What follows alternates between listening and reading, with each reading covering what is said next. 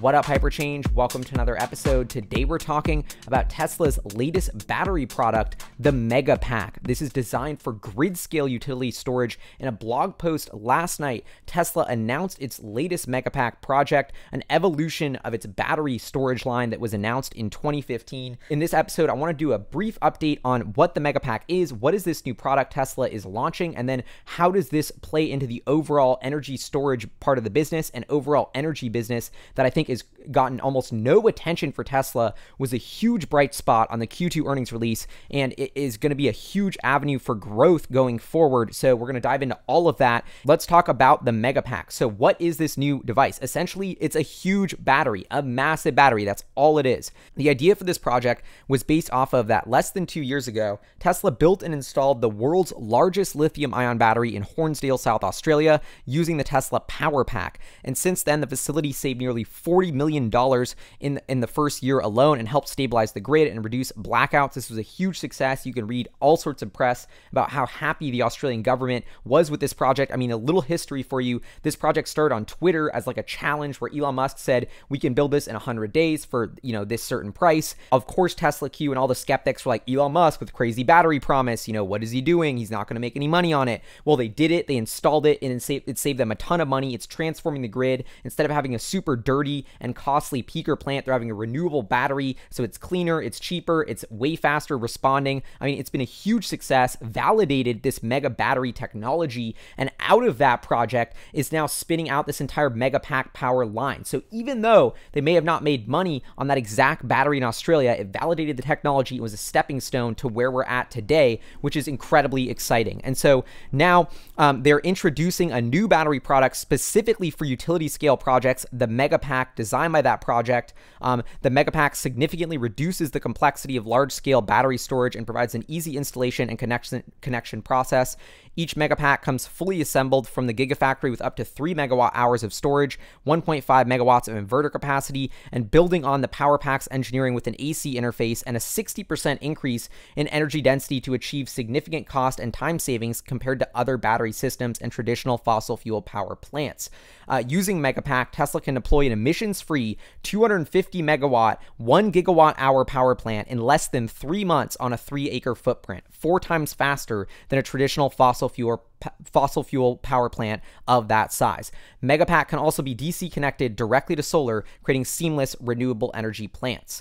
And they're already installing the first iteration or version of the Megapack in this Moss Landing project in California with PG&E, and the Megapack will act as a sustainable alternative to natural gas peaker power plants. So diving into this a little bit more, at the shareholder meeting, I just had this very powerful moment of Drew, who is now stepping into sort of CTO-esque role after JB Straubel is leaving, threw in this comment that, okay, yes, we're so excited we validated the electric car business, but what's not getting enough attention is that Tesla's battery technology has been validated at the utility grid scale level with these peaker power plants. That's what the Hornsdale battery did. And so that's a huge market that you may not think about because we never see it or use it. But everything that in the world, the grid runs on energy. Our needs for energy vary greatly during the day. And so the grid is always outputting this constant level of energy. And so let's say during a day where it's super hot, everyone decides to turn on their AC. We need to increase the amount of electricity going into the grid to meet all these consumer demands. How do they do that? These things called peaker plants. And so these peaker plants aren't utilized all the time just when we need extra energy, but they're super dirty to come online. They're super inefficient and they're super costly. And so batteries, as they get cheaper, are going to start displacing different levels of utility scale storage one step at a time. And the first thing they're disrupting, because it's the most inefficient, least used, and most costly, is the peaker power plants. And so this is just a stepping stone to disrupting the entire grid, but they're starting with the most expensive part. Sam Corris of Arc Research, who I actually had on the Hyper Chat podcast talking about this a couple weeks ago, has a really interesting note I'm going to put a link to in the description, saying the addressable market for utility energy storage could scale to $800 billion in the next 5 or 10 years. He says that there could Tesla could generate roughly $10 billion a year, or there's that type of opportunity just from replacing peaker plants. So this peaker plant opportunity alone is a multi-billion-dollar business. And they have this amazing chart that I love that shows how the bottom, good chunk, an $83 billion addressable market for energy storage of peaker plants, is only utilized less than 25% of the time. So these peaker plants with super low utilization are going to be the first to get disrupted by this thing, product called the Megapack. And not only is it about cost, but it's about ease and speed of installation. So the Megapack is essentially cramming in all of these power packs into one device that's basically, economies of scale to make the footprint of that battery, if it's designed for huge projects, much smaller. This really cool graphic that Tesla has on their website sort of shows how that occurs. And so, at a super high level, I love what Tesla is doing here. They're iterating. I mean, the product lineup of batteries here now has gone from the Powerwall residential solar to the Power Pack for a little bit bigger to now the Megapack for getting really into this grid scale storage market, which is huge and untapped. And so now let's move into what the actual numbers look like for Tesla's battery business today. So we're looking at, this is battery deployments, quarterly energy storage deployed in megawatt hours. As you can see, going up and to the right, huge quarter in Q2 2019, 450 megawatt hours. The Q1 2018 included that massive Australia project, and so it had a huge bump, and that's why that quarter, stood out so much. Even with that quarter, though, Tesla has been able to grow battery deployments in the first half of 2019 from first half of 2018 to about 644 megawatt hours.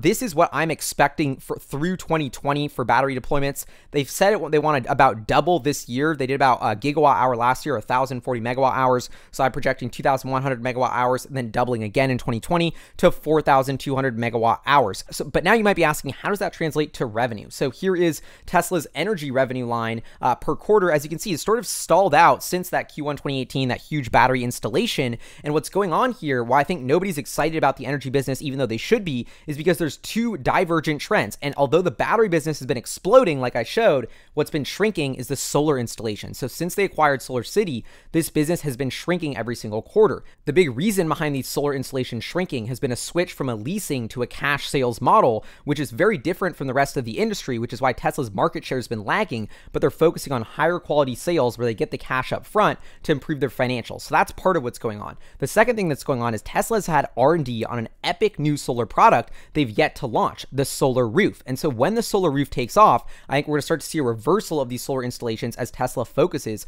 on that part of the business. And we did get a lot of clues about the solar roof recently. On June 13th, it was reported that Tesla was initially testing V3 of its solar roof technology, and Elon Musk was tweeting about it, getting excited. They mentioned at the shareholder meeting, they keep hyping up the solar roof is about to be ready. Well, just a couple days ago, in replying to this Megapack tweet, Ryan McCaffrey, awesome podcast host of a Tesla podcast called Ride the Lightning, says, "How's solar roof tile progress going? You were working on a new version, V3 of that, right?" Elon replies, I guess this is yesterday actually, "Spooling up production line rapidly, hoping to manufacture 1,000 solar roofs per week by the end of this year." Wait, 1,000 solar roofs per week. If we assume $20,000 per solar roof, even though it's going to be way more than that, that's $20 million per week in revenue, or about $1 billion per year in annualized revenue from about 1,000 solar roofs per week. And so this is huge guidance and leak here. I mean, Elon Musk has been hinting at the solar roof expansion for so long,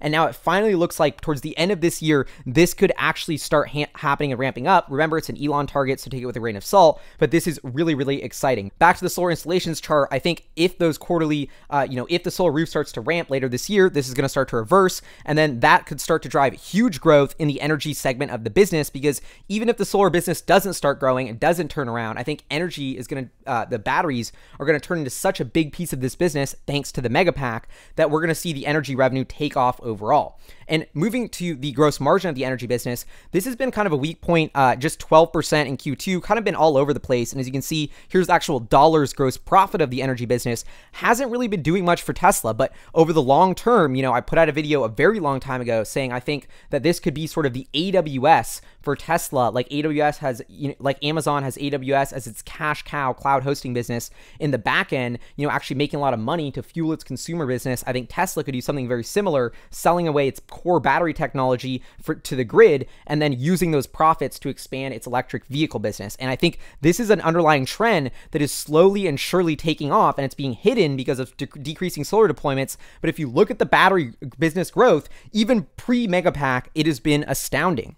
So there you have it, folks. Tesla is launching the grid scale Megapack. This is the next evolution of its battery storage technology for grid scale projects. Could be a huge driver of energy revenue going forward in the coming quarters. I think this is a sleeper part of Tesla's business that nobody is paying attention to, that is finally gaining a ton of momentum. So much exciting stuff happening here under the hood. We're going to find out so much more about this at Battery Investor Day in about 6 or 7 months. So I'm so excited for that, but really pumped just to see today or yesterday, Tesla coming out with this blog post and officially announcing the Megapack, a huge step forward in that energy and battery side of the business. This is Hyperchange. Would love to know what you think in the comments below about this announcement. Huge shout out to all of our Patreon supporters, producers, funding the channel. I'll see you guys next time.